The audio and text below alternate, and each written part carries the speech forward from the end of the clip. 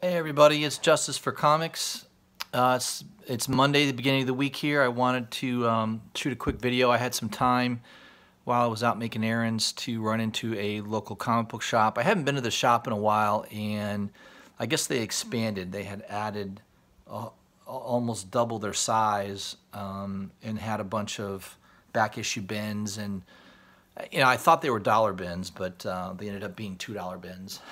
So that was a little, I don't know, it was a little frustrating when I went to the counter. I should have probably negotiated that a little bit more, but yeah, whatever. I got some really good books, so I want to kind of highlight what I was able to pick up and hunt. It took maybe 30 minutes of me rifling through some long boxes and found some pretty cool stuff. So I don't do this very often. I know there's a lot of YouTubers out there that do a lot of hunting. The shops I go to, a lot of them are pretty well picked. I mean, once in a while I get lucky, but so I don't spend a whole lot of time and effort on it, trying to locate all kinds of really, really good deals on dollar books. But so first off, let's get started. I got this in the mail. I had ordered this on eBay. This is the Spider-Geddon, I believe it's issue number 1. This is the New York Comic Con Molino variant, so it's black and white with the colored Spider-Man. Limited to only 3,000 copies. Yeah, I mean, I got a good deal on this. I think I paid $8 or $9 for it with shipping. So, yeah, it was kind of my favorite of all the variants. There's probably 10 variants on this, not including some store exclusives. But I like this. I think Molina did a great job on it. It's my favorite cover, and I like the black and white with the color contrast. So, picked that up. A pretty good deal on that. The other one, now this is the first of my dollar books, well, $2 books, excuse me. This one's in pretty good shape. It's a Batman 373, appearance of Scarecrow. There's nothing really going on in this issue. It's just kind of a creepy cover, reminded me of Halloween. Since Halloween is in a couple days, I thought, well, this looks pretty cool. I don't have it in my collection. It was a pretty nice copy. Yeah, there's one little tiny tear there in the corner. Other than that, it would have been definitely near mint if not for that. But yeah, a nice copy though. I mean, it presents well, good colors, no spine stresses at all. So yeah, I like it. It's definitely a really cool Halloween themed cover, and it's a popular one. I've seen other people highlight this book before. But nothing really significant. It's not a key to pick up or anything. It's just a really, really nice cover with Scarecrow and kind of creepy, nice little Halloween style there. So pick that up for $2, not bad. Oh, by the way, this for my video yesterday, I picked up a second copy. My second copy in the mail came of Superman's Pal Jimmy Olsen, number 139. This is the Don Rickles, and there's also a first appearance of somebody that's in the new Arrow show. I should have looked this up. Sorry, guys. I can't remember who the person is that's in this issue. Maybe it's the Guardian. I think that might be who it is. It's somebody else that plays the Guardian. But Kirby's Fourth World, just a really nice copy. This thing's like even better than, I mean, the one I got yesterday was really, really good. I mean, definitely a 9.0 copy. This one's definitely like a 9.4. Even better. The spine is like absolutely perfect, and edges are really nice. For an old book, to find one in this condition is pretty sweet. So, nothing significant other than I think the cover's cool, and I like Don Rickles, and it's a piece of history. One of Kirby's later issues there with the Fourth World. So I got a good deal on that. Go over I picked up some really cool Moon Knights at that shop where for $2 a piece. This is number 19, and I think that is a Synquinez.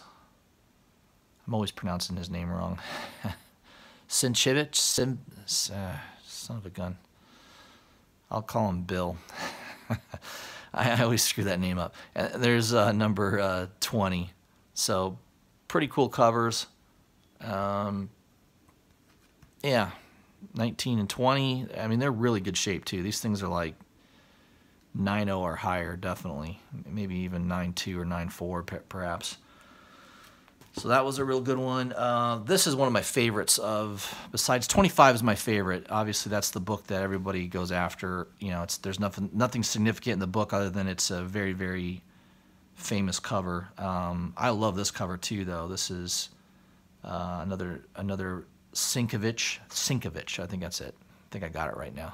It finally came into my brain. This is another Sienkiewicz cover, number 23. And I also have number 24, another Sienkiewicz cover. Yeah, really cool design covers. I like them. I haven't read these stories yet, but you know, I'll get into that. But really, really nice find for $2 a piece. I mean, this thing's in a really nice shape too. This is definitely like a 9.4, 9.6. So to find that copy. And by the way, these books were in they were in the worst poly bags I think I've ever seen. They so yellow, these poly bags. I'm always shocked when I go to shops and I see that, you know, some people just don't care. I don't know, maybe the guy just bought a collection from somebody and he just threw the box in the back and, you know, didn't really, you know, I don't know. To me, if I owned a shop, I would have, I'm not saying I would have these books in Mylar, obviously I wouldn't, but I would have them in up-to-date bags and boards for sure. Those bags and boards were probably as old as the comic book, which is ridiculous. So that's just another pet peeve of mine when I see like a really nasty bag and board. This is number 21, another Sienkiewicz cover, really, really cool cover. Creepy, definitely a nice Halloween-based type of cover. That's another reason I liked picking this up for $2, and it's in like really nice shape. I mean, pretty nice shape, definitely near mint. And then this is number 28, another Sienkiewicz cover. So all Sienkiewicz covers, Moon Knight, early Moon Knight. I also found this in the bins for $2, New Mutants number 27. This is I believe the second appearance of Legion. I have his first full number 26. I don't have number 25. I was kind of trying to hunt that down and it wasn't in the boxes. So yeah, I need to probably get that at some point. Legion's a pretty good character in the Marvel Universe. Obviously, they have that show that's done well. I don't know if it's been picked up for a third season. I know there's 2 seasons out on it. I watched the first season. I haven't watched all of the second season, but yeah, it's definitely out there. And it's a pretty cool character, very powerful character, one of the most powerful in the Marvel Universe. So there's number 27, really nice shape too. This thing's, you know, 9.4 or better easily. So yeah, it's probably a $10 book, and for $2, not bad, not too bad. This one, Daredevil 238. I just love this cover. You know, it looks like it's in pretty good shape, but I turned it when I should have pulled the book out and looked at it better. The back cover of it is really wrinkled. So yeah, I don't have this in my collection, believe it or not. I used to own this when I was a kid. I definitely would like to pick up a higher grade copy. This is, you know, the front cover looks perfect. I mean not perfect, but it's definitely 8.5 or 9.0, the front cover, but the back cover is all wrinkled. So I don't know what happened to this book. The back cover got, you know, I kind of wish I hadn't bought it, I suppose. But for $2, it's still pretty, you know, still a nice looking cover for $2. You can't beat that. Another one I found that was pretty cool was Mighty Thor number 338. This is the second appearance of Beta Ray Bill.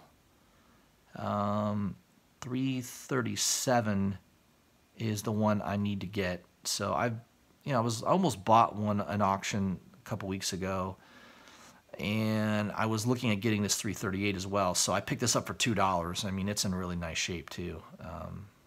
Pretty nice grade. So not bad for $2. This easily goes for, you know, $15 probably on eBay in decent grade. So I still need to get 337, the first appearance of Beta Ray Bill, but there's his second appearance, which is good to have.